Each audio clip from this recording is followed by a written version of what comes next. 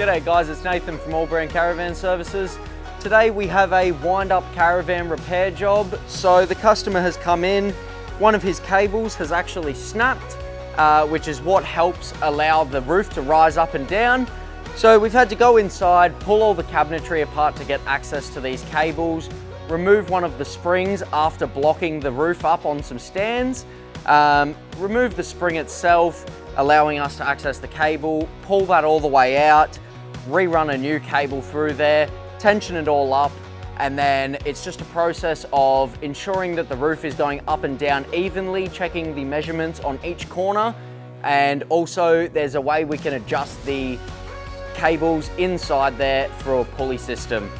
So guys, if you guys have a wind up and it's not going up and down on one corner, or it's being a bit jolty, there's a chance the cables could be tangled, there could be a knot or phrase getting caught on each other.